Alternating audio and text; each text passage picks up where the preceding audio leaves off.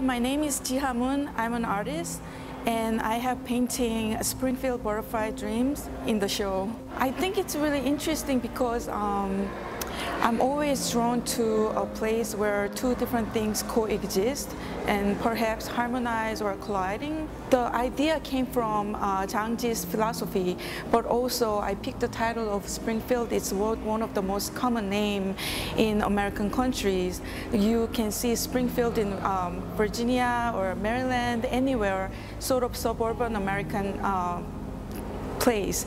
But at the same time, it's a very realistic place, but at the same time, it's Homer Simpson, the cartoons, like, the place is, Springfield as well.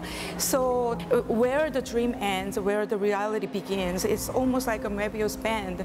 They're connected, and then it's almost like a one place.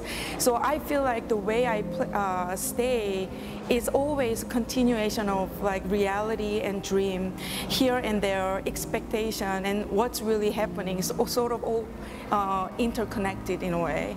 I guess the experience is like really much reality, but at the same time really confusing, and sort of idea of purgatory. But how I'm seeing is this is the reality and this is kind of purgatory, but this is a place I really love, and I'd rather be in purgatory rather than being in heaven or hell. So I try to sort of make sense of this sense of reality as how we live in these places.